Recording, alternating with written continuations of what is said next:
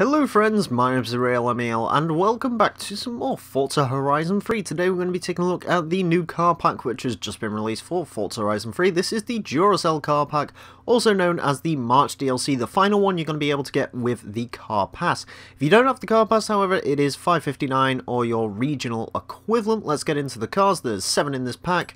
And we're going to be kicking things off with the 1959 BMW 507, 165 horsepower, 161 foot-pound of torque, 2,690 pounds of weight, 50-50 weight distribution, surprisingly enough, a rear-wheel drive D-Class car, 371.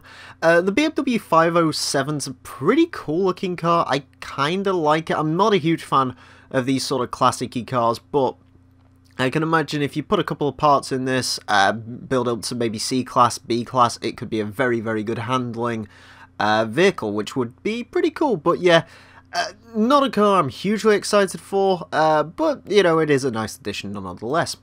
Next up, we have the 2017 Chevrolet Camaro ZL1, 650 horsepower, 650 foot-pound of torque, 3,883 pounds of weight. This is an S1 class car, 841 MPI, rear-wheel drive. I'm not a fan of the Chevrolet Camaro, as you may have known if you spent any time on this channel, and the new one I find to be absolutely bloody hideous. The saving grace of this, though, is it is the ZL1. Now, in Forza Motorsport 5, they had the ZL1 2012, and that was a very, very good handling vehicle. Hopefully this will maintain the good handling that vehicle had. But ultimately, I find it hard to be excited just because I'm really not a fan of the Chevrolet Camaro.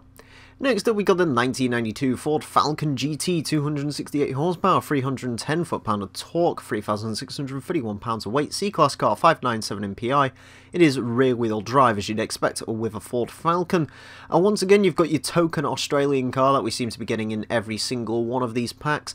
This one's, it's pretty cool. We haven't got sort of a 90s Australian car yet. It's mostly either retro stuff or really modern stuff.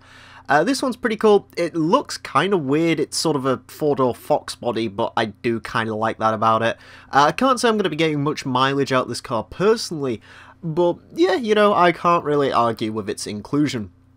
Next up, we got the 2015 Jaguar XE-S, 340 horsepower, 352 foot-pound of torque, 3,787 pounds of weight, rear-wheel drive car, A727 in PI.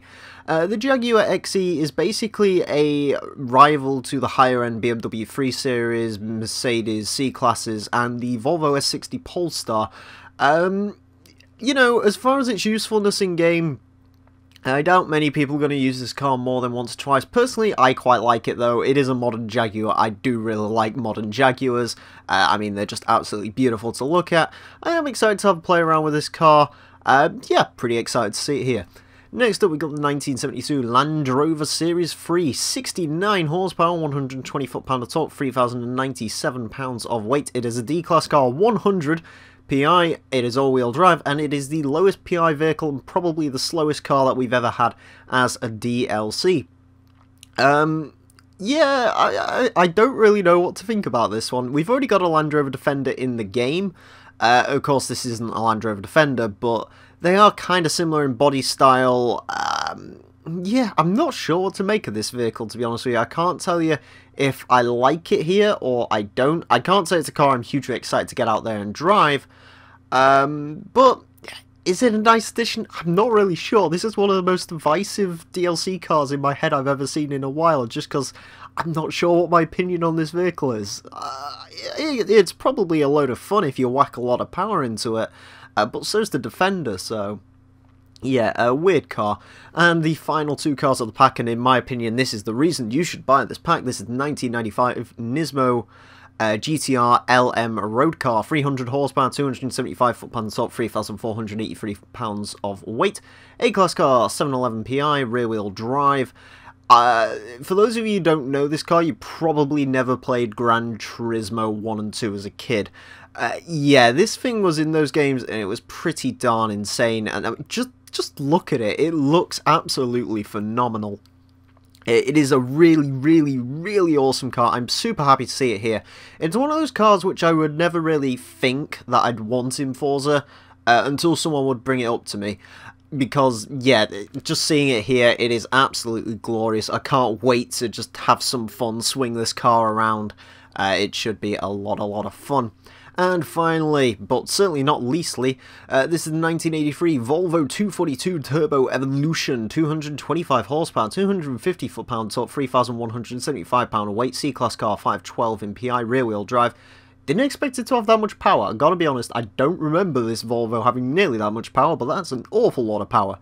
Yeah, for those of you who don't know, I'm a huge Volvo guy. Absolutely love these things, and seeing the 242 in this game really is something special. This is one of the better Volvos ever made. It's certainly one of the most recognisable. Pretty successful rally car, is a very successful race car all in all. Yeah, I can imagine this thing's an absolute hoot to drive stock, and I can imagine if you upgrade this thing, you have a pretty competent rear-wheel drive rally car, or maybe you could take this circuit racing. There's a lot of potential possibilities with building up the 242, and I think I'm going to be exploring a couple of those in a video at some point. But yeah, super excited to see the 242 in the game. Overall, thoughts on the pack? This is a very good pack indeed. There's 3 cars that I really like in the XE, the GTR LM, and the 242 Turbo. The Land Rover, I can't really decide on. It is a pretty cool car though. As for these 3, you know, there's nothing majorly exciting here.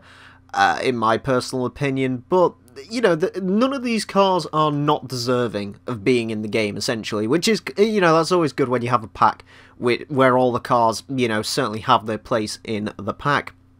So there you go, friends, that is the Duracell Car Pack. It is worth noting quickly, there was also another car added today, which, if I just scroll over here, I will remember the name of it, because it's got a really silly name. The Tamo Racemo is also a new car to the game. That is something that was given out to all players. Yeah, they gifted that car out, so you should have that in your gift box if you haven't already. It's basically an Indian Alpha 4C. I'll probably take a closer look at that car at some point, because it's kind of interesting. But yeah, that's also worth noting that they've given us that. So yeah, decent car pack overall. Good way to send out the car pass, of course, after this. There's going to be no more free DLCs with the car pass. You're going to have to buy them all individually. So yeah, overall though, pretty cool pack. Thank you all very much for watching, friends. My name's been The Real Emile, and until next time, a farewell.